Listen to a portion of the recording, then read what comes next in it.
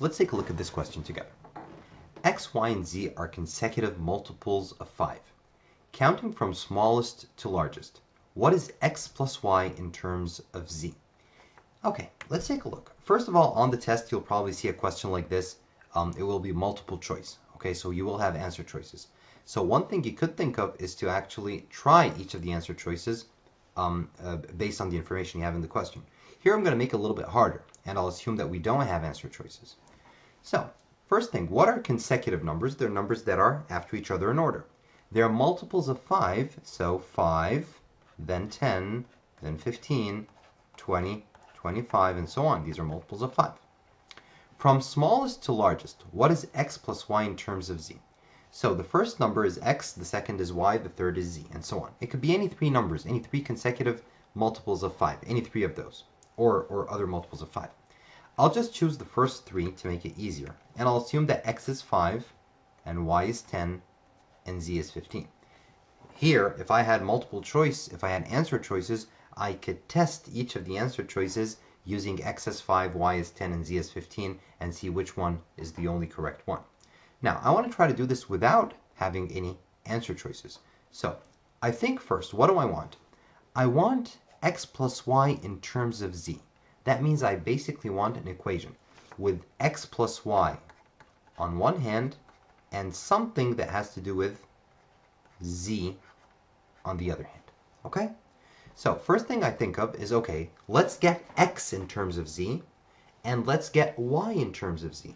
Then add them together. Let's look here.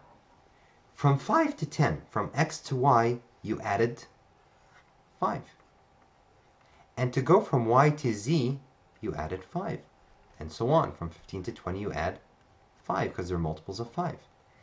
That means that we can say that X equals Z. Remember, we want X on one side and Z on the other, then Y on one side and Z on the other. X equals Z what? 5 equals 15 what? Minus 10.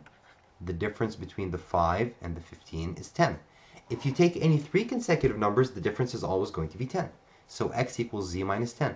Similarly, Y equals Z minus 5. This is the difference between Y and Z, just 5. Now add these two equations. On the left-hand side, you get X plus Y. On the right-hand side, you get Z minus 10 plus Z minus 5. Z plus Z equals 2Z. Minus 10, or minus 5, or negative 10, minus 5 is minus 15. That means X plus Y equals 2Z minus 15. Now let's check that this answer is correct using the information that we assumed at the beginning. If X is 5 and Y is 10, so 5 plus 10 equals 2. What is Z? Z was 15. So 2 times 15 minus 15. Okay, what's 5 plus 10? 15. 2 times 15 is 30. Minus 15 is 15. So we were right.